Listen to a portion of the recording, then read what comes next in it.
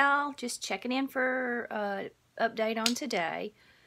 I had a large breakfast, 2 Great Value buttermilk waffles with a homemade berry sauce, which is just 1 cup of frozen mixed berries, half a tablespoon of strawberry preserves, that's for 1 Smart Point, 4 Smart Points.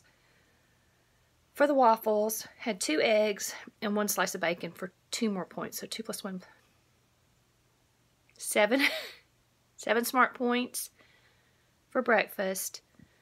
For lunch, I homeschool our youngest son, so but I also had to go to work today, so I knew I really just didn't have a lot of time for lunch. So I just had a Greek yogurt strawberry cheesecake, Greek yogurt.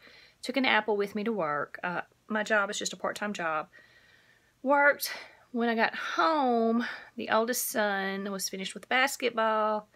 I had made them a crock pot potato soup, but I didn't have the points for that, so I just made myself a ham and cheese omelet and a fruit salad. It was pineapple, strawberries, and mandarin oranges. So I spent 4 or 5 Smart Points on that. And that brings me to the end of today. I woke up late, and that kind of puts you behind on everything else. So I didn't get up in time to do elliptical this morning, which was my plan.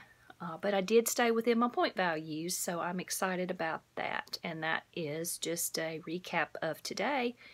And following this, I'm going to have the pictures of what I ate today. All right, thanks, y'all.